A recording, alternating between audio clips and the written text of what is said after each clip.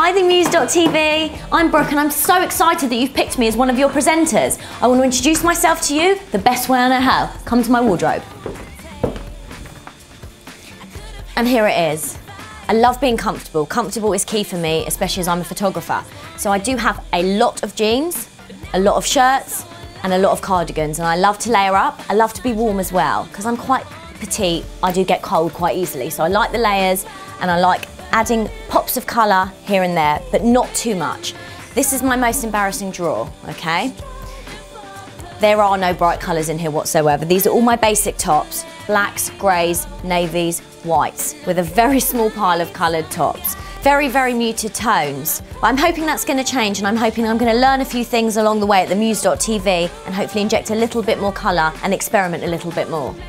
Next down, a little bit more adventurous on the bottom half. These are my shorts, absolutely obsessed with them. Come rain or shine, you can find me wearing them with leggings, with tights, or with nothing and just some sandals.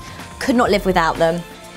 Slightly more adventurous with my boho leggings. These are extremely comfortable and they look amazing. And I've worn them with heels and I've worn them with Converse boots. So really, extremely versatile. I love patterns.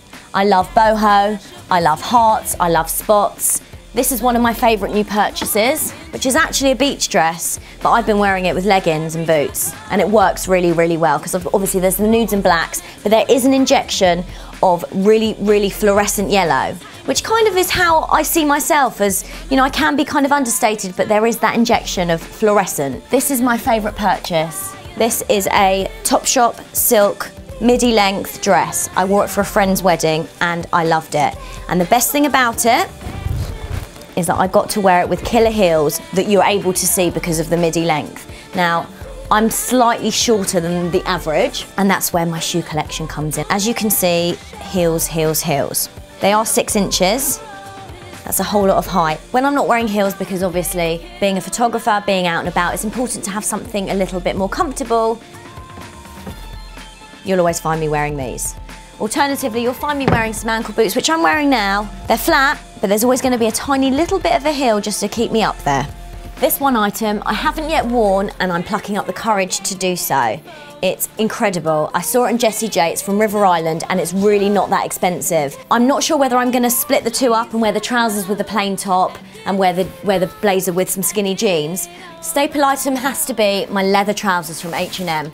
They were really cost effective, they feel and they look great. I've been known to wear these down to the shops or wear them out clubbing. My second staple item would definitely have to be my Topshop grubby knit. It looks absolutely great. So again, smart casual with the leather trousers and a pair of my tan heels, alternatively with a pair of baggy jeans and my Converse. Brilliant. So that's my wardrobe, and this is me. I am so excited to be presenting for the Muse.tv. And if there's anything you've seen in there you want to know where it's from or how much it was, just drop me a message and I'll get in touch, either through the comment box or on Twitter or Facebook. I will see you next time. Mwah.